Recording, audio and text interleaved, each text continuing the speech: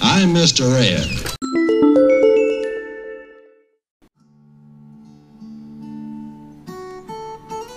Why is it so doggone important that God gave Adam and Eve a third child and named him Seth?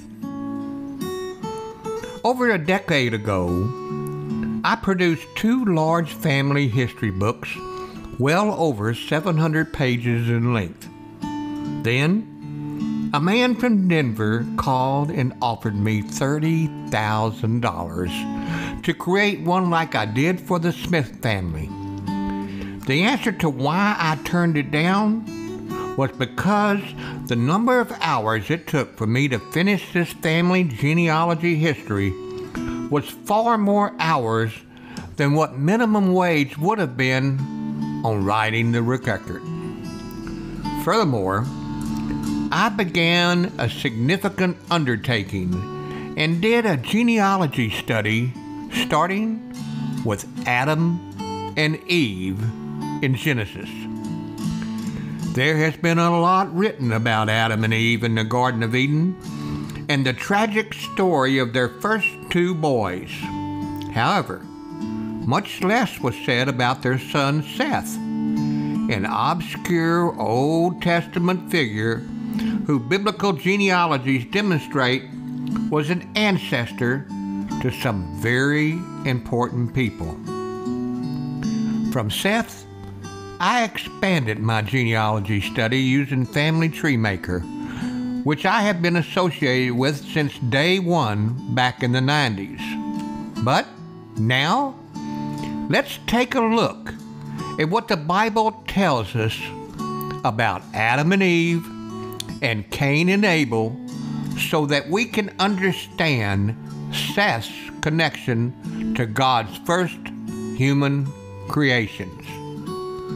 And now, for my story.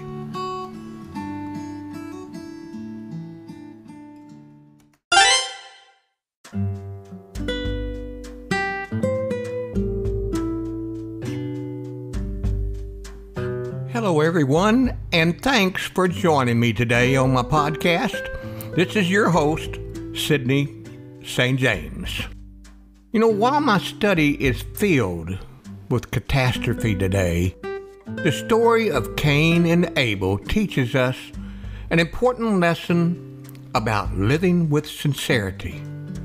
Through their model, we learn how our behaviors and mindsets really matter to God. It demonstrates just how devastating sin's consequences can be. And it's only through God's mercy that we learn to live with the simplicity and sincerity of God. Not just by human wisdom, but by the grace of God.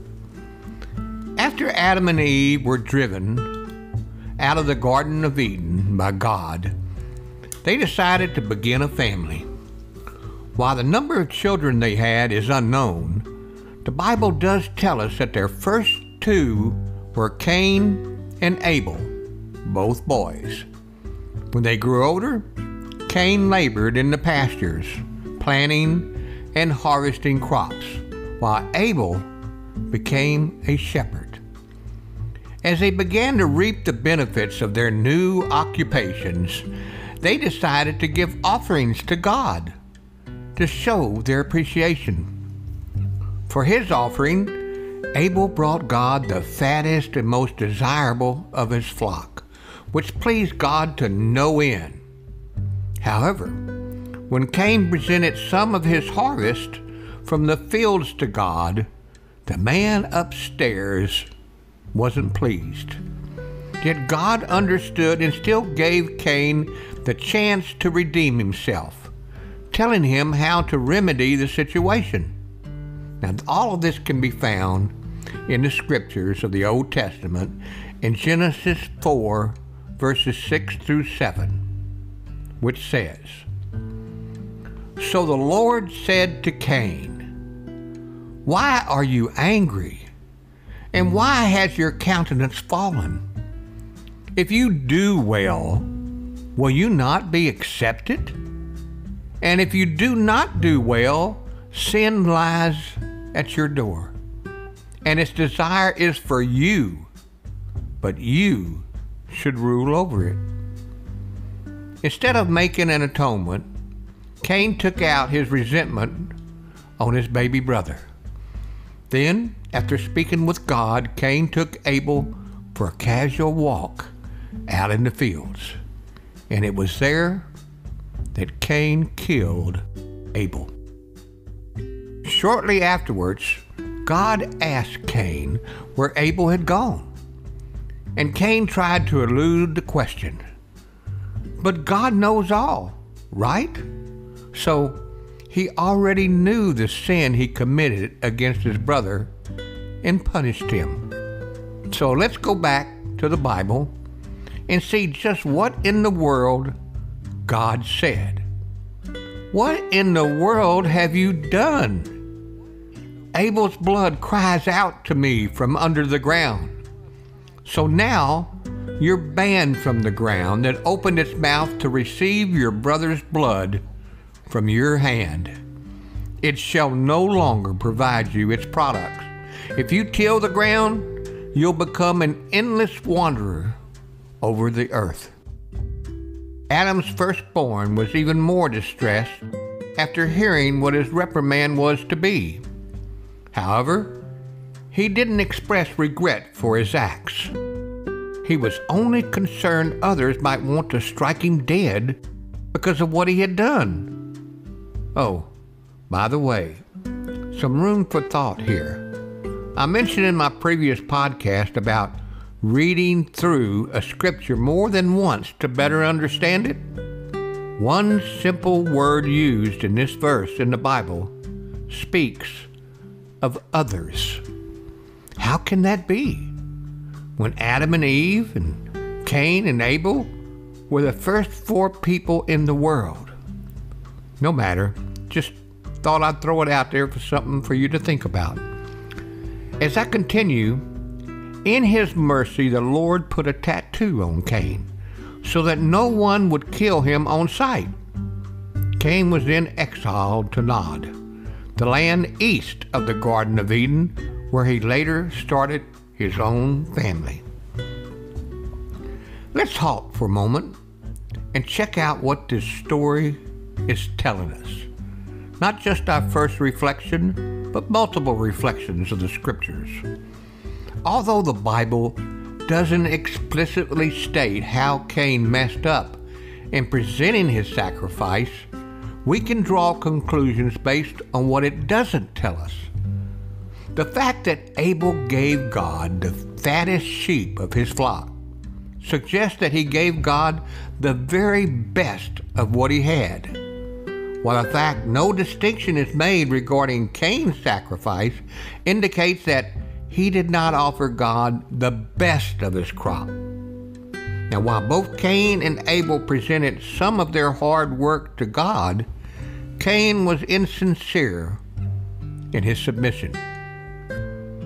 Rather than having a repentant heart and seeking to determine why God was not gratified with his offering, Cain jealously turned against Abel.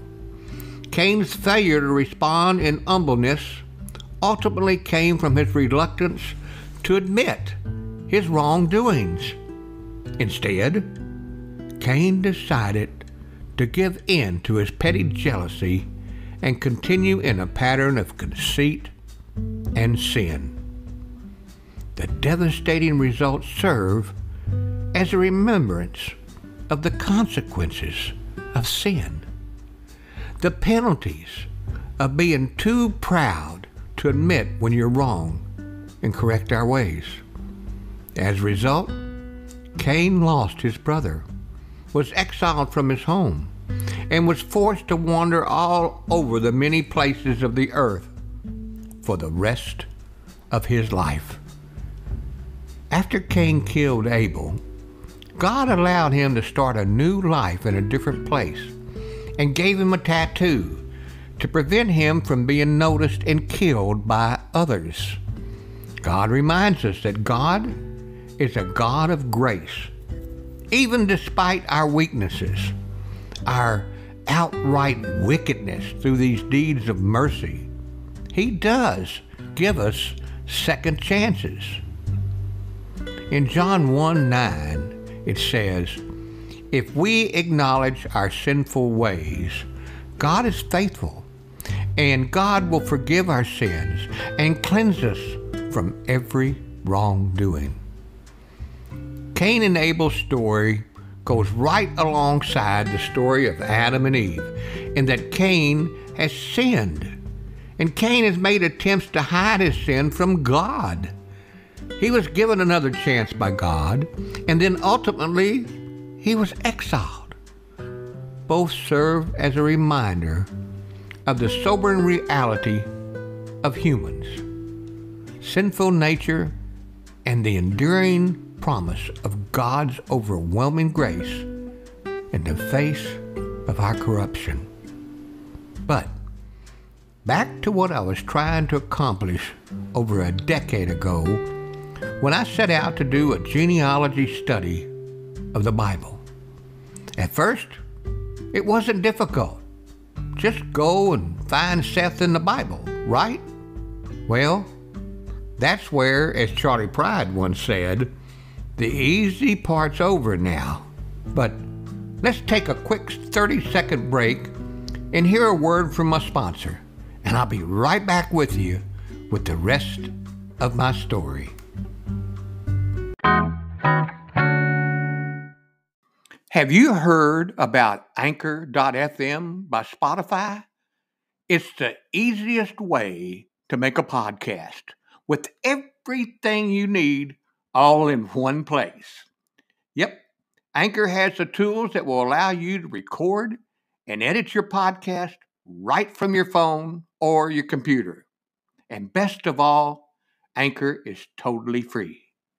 Download the Anchor app or go to Anchor.fm to get started. We're back. And now, the rest of my story. Who was Seth in the Old Testament? As the third boy child of Adam and Eve, Seth was born after his brother Cain had killed Abel. When Seth came into the world, Eve said, "God has granted me another wonderful child in place of Abel," indicating that having Seth filled an emptiness left after that tragedy. The Bible also talks about Adam and Eve having Seth after a section about Cain's descendants.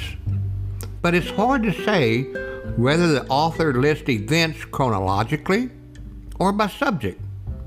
Therefore, it's possible, but just possible, that Seth was actually born a little after Abel's murder, before Cain started having his own children, or that he was born when Cain's family was well on its way. Adam was already over 130 years old when Seth was born, and lived to be just 70 years less than 1,000, while Seth lived to be 912 years of age. We need to look quickly at what happened to Seth's brothers. The story of Seth's older brothers, Cain and Abel, is perhaps one of the most well-known Bible stories. While Cain was the family's farmer, Abel was a shepherd, and they each made offerings to God. Cain's response to his condemnation was interesting. The first thing the Bible mentions after he was cursed to wander the earth is that he had a son he called Enoch, and Cain named a city after his son. Since a city now is usually a collection of a bunch of buildings of some kind or another in one place, it appeared that Cain was fighting this curse to wander. He was tired of moving from place to place. More generations quickly followed, including some descendants who became known for creating new tools and, in some cases, new and different sinful behaviors went right along with it. Lamech, Cain's great-great-great-grandson, is the first polygamist discussed ever in the Bible. Okay? I'm still filling in more blanks in my genealogy studies, and let me tell you, it is difficult. More difficult than putting a family history together of 700 pages. So, as I produce this podcast, that brings me now to Lamech's 3 sons. One was named Jabal, or you could pronounce it Jabal. He was the head of the family of those who lived in tents and raised livestock. Jubal was the head of the family of those who played stringed instruments like guitars, violins, fiddles, and also flutes. Tubal-Cain forged all sorts of tools made out of bronze and made out of iron. While the Bible doesn't say a word about Abel having a wife or children, this doesn't necessarily mean that he didn't fool around and have numerous children that we don't know about. Unfortunately, biblical genealogies are sometimes selective, making it very difficult to just plug and play in my family tree maker. Let me give you an example. The listing of King David's wives in 1 Chronicles only mentions the wives who had boys. Not every woman David ever married or fathered children are mentioned in the Bible. Likewise, the genealogical line of Adam listed in Genesis 5 centers itself around Seth, leaving Cain out of it and Abel out of it altogether, even though we realize Cain did have children. So the reality that the Bible doesn't mention anything about Abel having children may not mean he died without having any children. It's just I couldn't find any in the Bible. It's also interesting that when God cursed Cain to wander, Cain replies that some stranger may kill him if he strays. This indicates that Cain, Abel, and their parents were not the only ones on the planet in history. You can't worry about being slain by a complete stranger if the only humans in existence are your parents and maybe a few sisters too. Another point can be made about how Lamech murdered a man whose name he never mentions, suggesting that he didn't even know his victim. The Old Testament says various men lived long lives and fathered children, even in their old age. Abraham and Ishmael are just a couple to name a few. So let me ask you this. If Cain's family didn't come along with him when he meandered, if he was a careless father going everywhere and fathering more children here and there, it's possible that by Lamech's time, the Cain family wasn't keeping track of one another. However, this does appear unlikely. Even in a large family with many generations, it's hard to meet someone you don't know when your immediate family is, in fact, the only family around. Scholars have suggested several ways to explain these references to other people, including arguing for the existence of angels who had human children, citing, as I mentioned in my last podcast, the sons of God, which are mentioned in Genesis 6:4 and spoken more about, of course, in episode 24. Another possibility is that Abel and Cain had several children and even grandchildren when Abel's murder took place. Unfortunately, nothing was found in my genealogy studies, so this is all speculation since the Bible doesn't give any details on this subject far as I could find. Now, if you don't mind, let's head back to Genesis 5. I don't want to make it too confusing, even though doing a family history is confusing sometimes. And let's check on Seth and how did he end up in all of this family history. According to Genesis 5, Seth turned out plausibly well. He had a son, and he named that son Enosh, and a descendant he named Enoch several generations later. Enoch is described as living 365 years, and Enoch walked faithfully and believed in God. Then he was no more because God took him away. All of a sudden, he just disappears out of the Bible. This appears to be saying that Enoch didn't physically die like the prophet Elijah. Instead, God simply took him straight up to heaven. Now, Enoch's son, Methuselah, lived 969 years, making him the oldest man mentioned in the Bible. Now, back to Genesis 5. It establishes through the scriptures that Noah was Methuselah's grandson, which makes him a direct descendant of Seth. Seth's ancestry is also mentioned in Chronicles, which starts by saying Seth and a bunch of ancestors leading to Noah, then describes the family branches created by Noah's 3 sons. My genealogy studies picked up the pace here, but get a load of this. Since Noah's family was the only one who survived the flood, Seth's direct family line survived God's wrath, whereas Cain's family line didn't. Given that the Bible mentioned Cain's family having some dysfunction, Cain murdering his brother Abel, Lamech being a polygamist, and killing a total stranger, this may very well suggest Seth's family followed God much more closely. Thus, my genealogy studies stop here for Cain and continue on with Seth. Now, I need to ask you, are there possibly any lessons we can learn from this story so far? Since the Bible tells us very little about Seth's personal life, we don't know how he got along with Adam and Eve, or any brothers and sisters that we are not aware of. Likewise, we don't know anything about his relationship with Cain, just how much he really knew about his brother Abel, or how he reacted when he learned about his brother's death.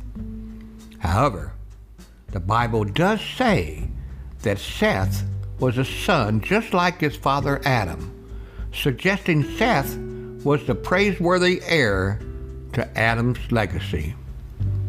Furthermore, the fact that it was his descendants, not Cain's, who held on to God's teaching and endured the flood suggests he followed God and set up a spiritual legacy for his family to follow.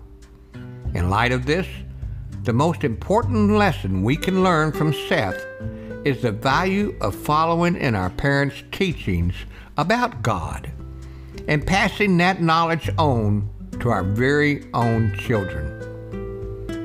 The narrative of the story of Seth also shows us something about the value of paying close attention to the mistakes our parents or siblings make. Adam made a critical mistake by eating the forbidden fruit in the Garden of Eden, which had enormous consequences for his family.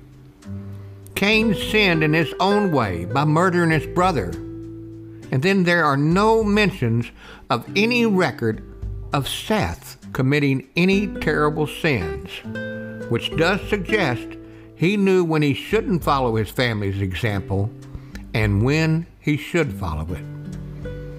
On a more familiar level, the very fact that Seth was born in the first place is definitely an example of how the Lord gives and the Lord takes away. Losing Abel was a terrible experience for Adam and Eve, a loss that couldn't truly ever be replaced. However, the birth of Seth brought Eve great joy, and the fact he followed Adam's example would have made them both very, very proud. Tragedy will most definitely take place in this life, but There are moments of joy as well that alleviate the hurt. Well, this ends today's episode as the last for Season 2. Be sure to go up at the top or somewhere on the podcast homepage and click a little rectangular button that has follow in it to be sent a quick notification of all the episodes that will be coming out in Season 3. Coming up next week, we'll kick off a special podcast to kick off our Season 3. Now, I say a special. That's because I've talked about my 50 novels, or 50 plus novels rather, throughout the first 2 seasons, and would like to give a broad range of tips from start to finish for anyone wanting to write a book or get published. So be sure to join me if you or a friend you know has been wanting to write a book or wanting to get a book published, and I'm sure this will be a very interesting opener for Season 3. Until next time, as always, thank you so much for dropping in and listening to my podcast. Until later, see you later, alligator.